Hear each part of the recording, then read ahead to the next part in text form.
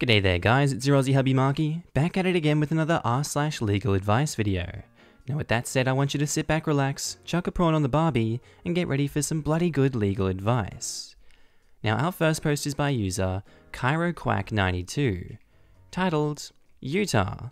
A went to a chiropractor for a free consultation, and he just billed my insurance $850.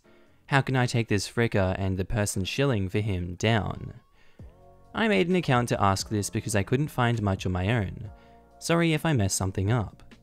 So about a year ago, I was in a car accident that screwed my back up pretty bad. I got a pretty huge payout because of it, and my insurance has been covering a lot of the treatments for me. Recently I had to change physical therapists temporarily because of an unrelated matter, but my temp recommended I go to see this guy, Dr. Dave. She claimed up and down on how good he was the best, and I got into contact with him. When I got into contact with his office, I was told that my first consultation and adjustment would be free. I have this in writing via emails. So I went and saw him last week, and let me tell you, he is as creepy as they come. Despite him having a wife and family, he seemed to be hitting on me and telling me how good my body was. I'm a guy. Ha! Thanks, man. Along with this, right out of the gate he began to diagnose me with everything from arthritis, slipped discs, and words that I swear he just made up. In the end, he said he wanted me to get onto a $9,000 3-week plan where I came in every day, and after that moved to twice a week. This would not include my adjustment that day, which would only be $140. Suffice to say, I screwed off as quick as I could. Everything he said I had was wrong. Along with this, despite the fact I never said I was in an accident to him or his workers, they had very specific details about it. Turns out that my new physical therapist is his niece. So after a week of getting a new temp physical therapist and giving my doctor a good laugh at the diagnosis he gave me, my insurance gave me a call.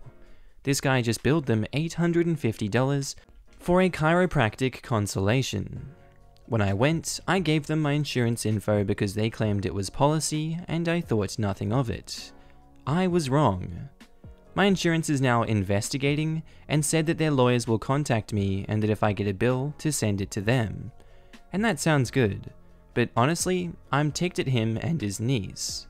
From a friend that I know who has been going to his niece temporarily, also said she's been recommending him to her too, even though her injury is not back related. So my question is simple. How do I get this man put out of business? Who do I report him to and his niece to?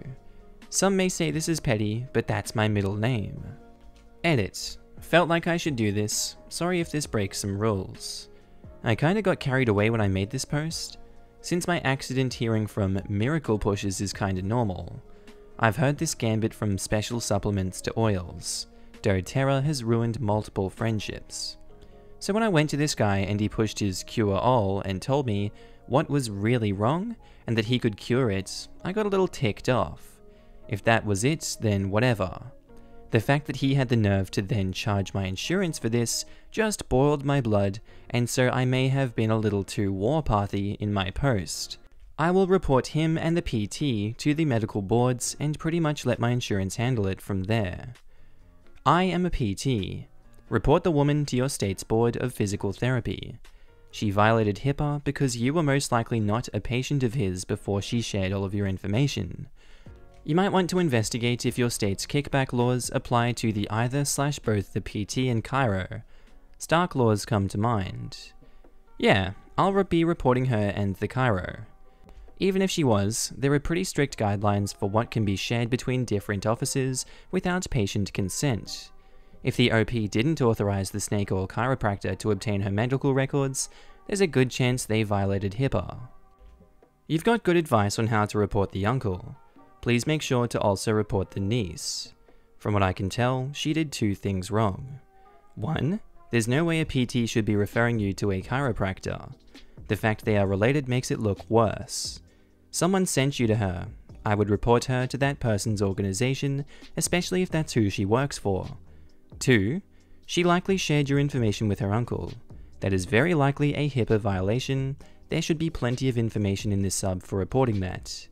You should be able to trust medical professionals and their referrals. I applaud you for turning them in and helping to limit the damage they will cause in the future. I sent an email to the organization that she works for, telling them the story and how she shared my info. The friend is planning on writing to them as well.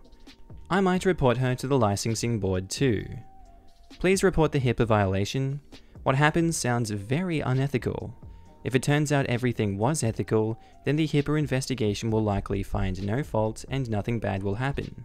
If it's as bad as I think it is, it needs to be marked on her record in case it ever comes up again. I doubt you were the first or last person that they try to con. Yeah, I'm gonna fill out a complaint with the licensing board and include this. The chiropractor knew things about the accident that were impossible even if he had read the news reports about my accident, so she definitely told him. And now, update. Chiropractor tried to charge my insurance for a free visit. So, after that post things got interesting to say the least. A lawyer from my insurance company got into contact with me and asked me a bunch of questions and told me a little of what was going on. Turns out that Dr. Dave was already being investigated by my insurance company for fraudulent charges, and that I wasn't the only one who went in for a free consultation and adjustment and been charged. The lawyer told me that I probably won't need to do anything else as they were handling it, and to stay as far away from the doctor as possible. If this was the end of it, I wouldn't have even come back. Here I am, so something happened, and boy was it satisfying. I submitted complaints to the board that licenses chiropractors and physical therapists after my last post, along with a harsh email to the company the PT was working for. Well, this last Friday I got an email from said company apologizing. They said that the PT who referred me to him is no longer with us and will not be practicing in the near future. Along with this, on Dr. Dave's Facebook page, they released a statement saying that they will not be taking new patients for the foreseeable future. So, it seems that for the time being, these two won't be pulled the crap they had with me, a win-win. Thanks for the advice on the original post and calming me down from my salt the earth mentality. I really needed it. Our next post is by user Aquatic Quiet, titled, "My neighbor is literally starving his ducks/chickens to death. I don't know what else to do. I live in Pennsylvania. My neighbor hasn't been feeding his chickens and ducks. He keeps them locked up in 4x5 wire cage. Their only shelter is literally a bucket turned sideways full of mud and feces. We've been sneaking food over and have talked to the neighbor about animal food banks and everything. I contacted the local SPCA and another rescue. SPCA said they would come out 3 days ago and never did. And yesterday, one of the chickens was dead. We didn't realize he just never fed them at all. The other chickens were just laying next to the dead one, crying. We called the local cops and they never called back. I called the state police and they sent a dude out yesterday. We didn't call the neighbors at all because we didn't want them to have time to remove the dead chicken. We have pictures. I contacted another rescue who were willing to take the ducks and chickens. There are only 2 ducks and I think 2 chickens left now, but they don't have an officer to deal with animals, they just take in rescues. I don't know what else to do.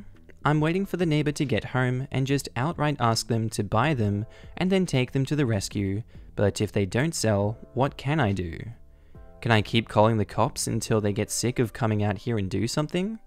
And why didn't the cop do anything when there is clear animal abuse/neglect happening? Edit. The 2 little chickens are gone and the dead one. Also, one of the ducks is missing. They haven't been turning on the heat lamp. We're assuming the rest of the chickens and one of the ducks has died. We put out 3 cut up apples, green beans, and a whole pack of strawberries for them yesterday, and it's all gone. Don't know if they ate it or the neighbor removed it. Old mate Auntie Fascist says, call animal control. They are who handles animal abuse complaints. So I googled this for my county and literally just got pest controls and rescue orgs that I already contacted, including the SPCA. I'm up to 5 rescue orgs that won't respond to me at all. I did some Googling, and it seems like you need to contact your local Humane Society police officer. There's a police officer specifically trained/tasked with dealing with animal cruelty. You can search here to find yours on pda.state.pa.us. I don't know how likely it is that any action will be taken given that we're talking about chickens and ducks, which are food animals, but you can try. You can also research whether your municipality has laws about the number of ducks or chickens people can have, size and location of enclosures, etc. If they're keeping more animals than allowed, or the enclosure is too close to the property line, or something like that, you could involve code enforcement and they might fine the person. If he gets fined, he might decide it's better to get rid of the animals than do whatever he needs to get compliant. There are only 2 ducks left since yesterday. There were 3 ducks and 3 chickens. I'm going to ask to buy the last 2 at this point. Thank you though. I have a rescue willing to take them if he sells them to me. How do you know for sure that he isn't feeding them? And what do you mean by, the other chickens were just laying there next to the dead one crying? By neighbor, I mean we share a walkway type thing, have the same landlord. I can hear when they fight, we're that close. The enclosure is right behind both of our houses. Anytime we go back there, there is no food. They went away for 3 days and had no one to come feed them. They told us where the food was one time, and when we talked to him about it, there not being any food, and when we checked for food to feed them, the bag was empty. The last time we saw them have food was when we were away for 3 days, but the food is not covered and it rained and the food got washed out. The only water they get is when it rains, and their only water bowl is the size of a dog dish, which is usually half mud/water. The dead chicken was in the bucket that they have for shelter, and the 2 younger chickens were inside next to the dead one, just peeping and whatever noises chickens make. I raise chickens. When I feed my chickens, every bit of food I throw out to them is gone within minutes. They eat it immediately. There is never any food just sitting out. I thought that too, but with the fact that there is literally no feed in the shed, and that they went away for 3 days, not worried about if they were fed or not, and now 1 chicken is dead, I'm pretty confident that they don't feed them. Edit. Also, whenever we talked about him, if he feeds them, he would say they're going through a hard time and it's difficult. They are somewhat animal hoarders. They have a rabbit and a snake and 8 cats inside.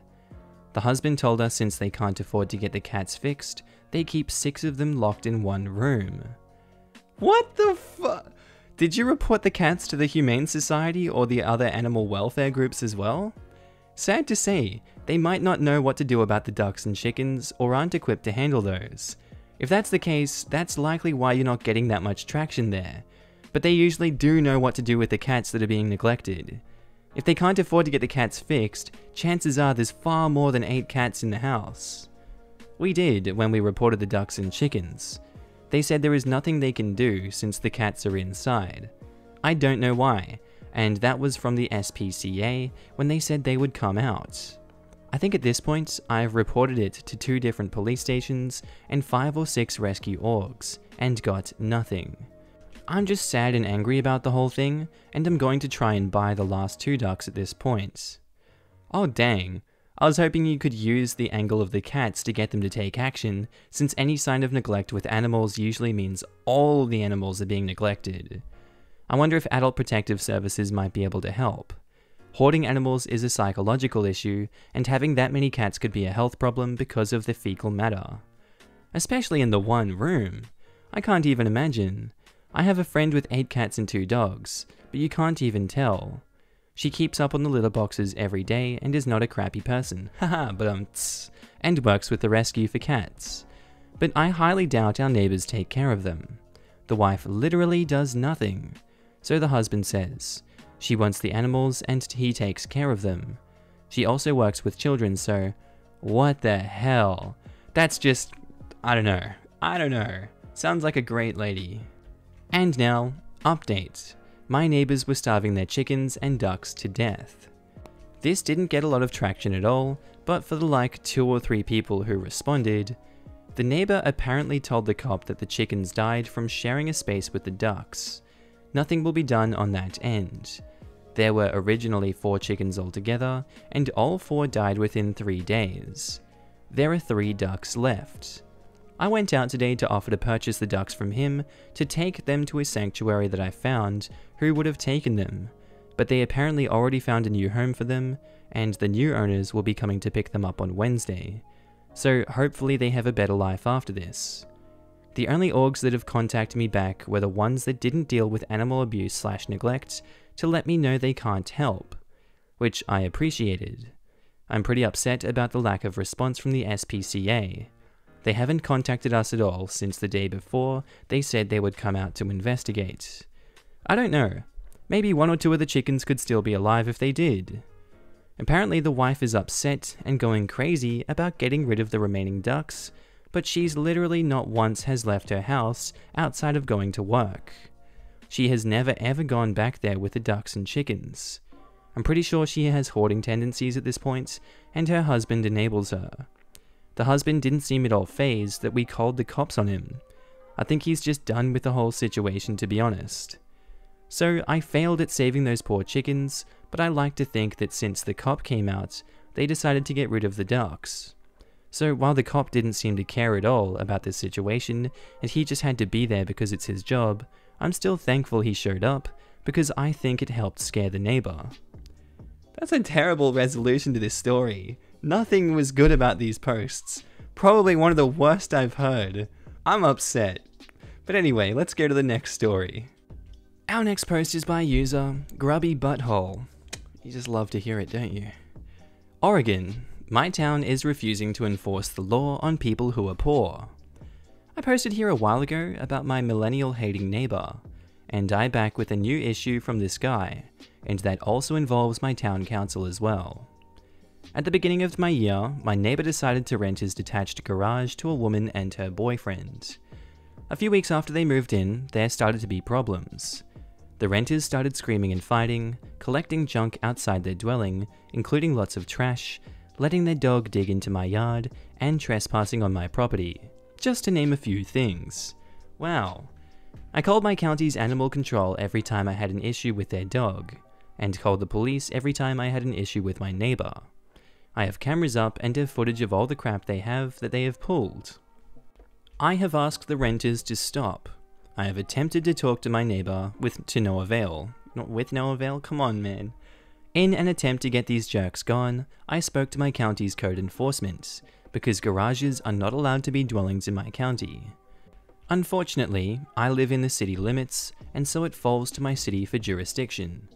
They also have the same law, but they have decided to not enforce this law because the renters are poor and are on disability and could sue the city for kicking them out. Actual words from a person I spoke to in my town hall. I have spoken with another person who works in my town, as a cop, and not enforcing the law on poor people is becoming the norm in my town. Anything from speeding to theft is not enforced if you claim that it was done because you're poor. Unfortunately, the crime rate in my town has skyrocketed in the last year, while the town resident number hasn't increased. But more and more poor people seem to be committing crimes. I get that the city has some ability to use discretion in matters like this, but can they just decide to not enforce the law on a certain group of people? Maybe try the fire department? Does the garage have 2 means of egress, front and back, or a large enough window that someone could exit through the window? Does it have a kitchen and electricity? If no kitchen, are they using space heaters and hot plates? If there is a kitchen, is that all up to code? This could be a fire hazard, and generally fire marshals do not screw around when people are blatantly creating a fire hazard. I've spoken to the fire marshal, and he is also a city employee. He told me that there are 6 other dwellings that he knows of in our town. He is trying to get the city to either make them legal dwellings and bring them up to code and tax the landlords, or enforce the law on the books and not allow people to live in them. I guess the one behind us is better because the landlord lives on site. The others have landlords who live out of town/state and don't maintain them. And someone else says, yes, they can largely choose their own law enforcement priorities and manage their risk of lawsuits. You can sue the renters for any damage they cause to your property. And someone else says, having or not having money is not a protected class. The city can absolutely decide to be compassionate to people who cannot afford fines / would otherwise be homeless. If you're not a fan of this practice, get active in your city's government. That's the thing, they wouldn't be homeless. They qualify for Section 8 housing. The social worker who came out and talked to them and I informed me of that. The problem is the woman won't give up her dog, and the apartment complex in my town doesn't allow pit bulls. But the apartment complex on the town over do. But she doesn't want to live 20 minutes from our town. Qualifying for Section 8 doesn't mean much when the waiting list is years and years long. She probably doesn't want to live 20 minutes away because she doesn't have reliable transportation, and if your town only has one apartment complex, I'd bet Section 8 housing is nearly impossible to get. As others have said, doesn't matter if you qualify for Section 8 because it can literally take more than a decade to get access to it. The resources are stretched far too thin, so a lot of people are living on the verge of homelessness, even people who are disabled and literally unable to support themselves. By not enforcing fines, the city is actually trying to help vulnerable people avoid losing what little they have. Perhaps perspective can help you see the good in what they are doing, even if the outcome isn't always favorable or fair. More resources are needed for better outcomes. That said, you also have rights. Being poor doesn't entitle a person to doing as they please, with no regard for the others or the law. The city must maintain a delicate balance. You can impact the situation by reporting crimes, becoming active in local government, getting to know your neighbors and establishing rapport, and/or moving. I am not a lawyer. First of all, the police don't have to make arrests and the city doesn't have to charge or prosecute them, but they will take a report. So make sure you're filing reports and keeping any documentation you have. Second, and this is as much a question for you as it is for the sub, since the property owner lives on site, could you sue the tenants for the property damage to your fence and any other real monetary damages they've caused you, and then attach the landlord/property owner to it, and potentially his homeowner's insurance? If so, I would suspect that you could come to some settlement that would favor him getting rid of the tenants in a hurry rather than face continued liability from them. If this is the apple tree neighbor, he could be doing it to spite you. Since his concerns seem to be his property value, threatening his homeowner's insurance might get some movement. If this is another neighbor, he may just need the money and a threat to his income stream might be enough to fix things civilly. Either way. And now, update. Oregon, my town is refusing to enforce the law on people who are poor. I thought I would update you guys on what has happened since the original post. But first, I will clarify some things. 1. This isn't a race issue. My town is over 95% white. I am actually a minority. This issue is about my police force/town not wanting to be mean on people who are poor and breaking the law. 2. I have no idea why my neighbors liked to be in my yard. I have nothing in my yard and haven't since November other than a doghouse, rocks and wood rounds. No fruit trees, pools, playgrounds or toys.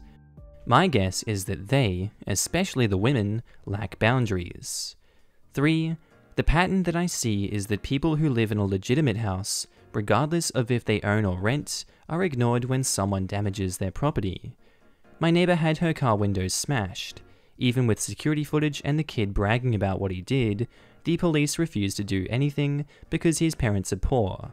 They live in a trailer park. Now for the update. I went and spoke with my town's mayor. He understood where I was coming from, and I have a date to address my city council with the issue that I'm currently having with the police department and the city's current stance on enforcing laws. I was also informed that the state of Oregon passed a law requiring almost all towns and counties to allow additional dwelling units, ADUs. My mayor has asked me to help lead a committee to make my town laws favorable to all parties as they try to come into compliance.